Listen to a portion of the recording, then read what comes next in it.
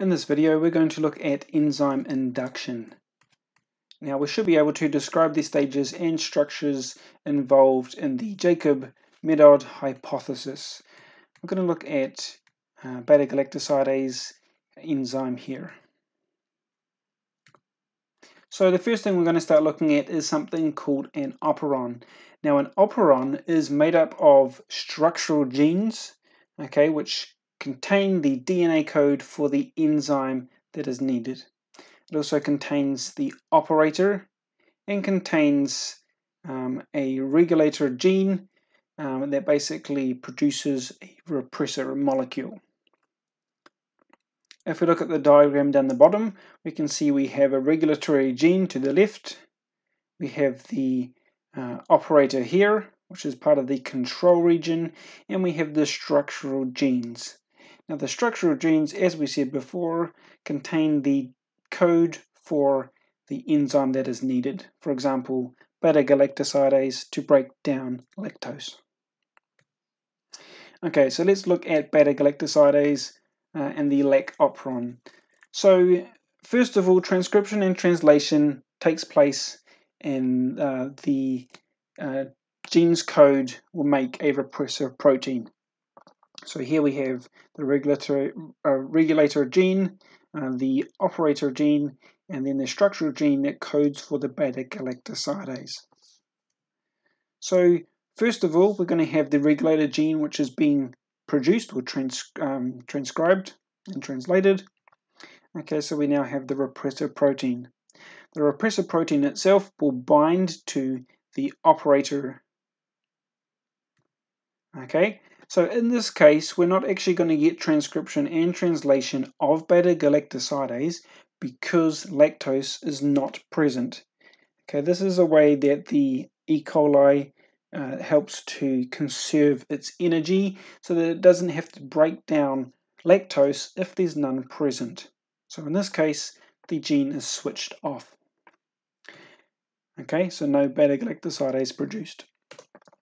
Now, one important thing to point out is that RNA polymerase will not read the structural genes, that will code for or produce the beta-galactosidase enzyme.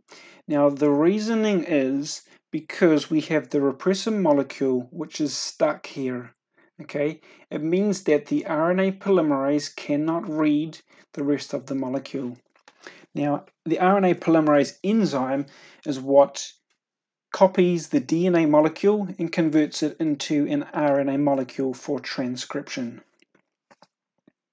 Okay, let's see what happens if we have lactose present. So again, first of all, transcription and translation will take place and the repressor protein is made.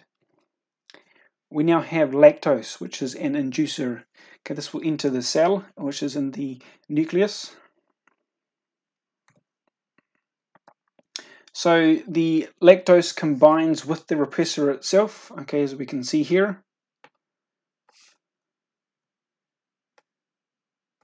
At the moment, because the operator is free and the repressor has not bound to the operator, the RNA polymerase can actually read the whole entire strand. So it means that the structural gene is turned on in this case, and beta-galactosidase will be produced and it will break down the lactose that is present in the cell.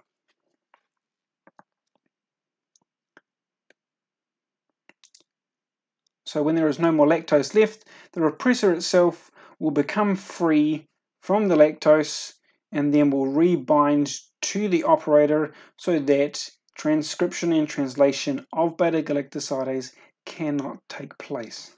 Again, saving energy. Okay, so here's another example just to show us what's happening here. And we call this the lac operon. Now, the lac operon is for the lactose and the beta-galactosidase enzyme. So we have the promoter site here. We can see that because the repressor is bound in this case, where we have no lactose, the RNA polymerase can't read the whole strand. Okay, therefore the beta-galactosidase is not produced.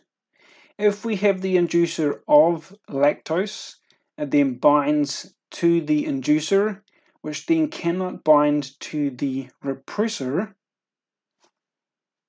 Sorry, the repressor cannot bind to the operator, which means that the overall beta-galactosidase can be produced.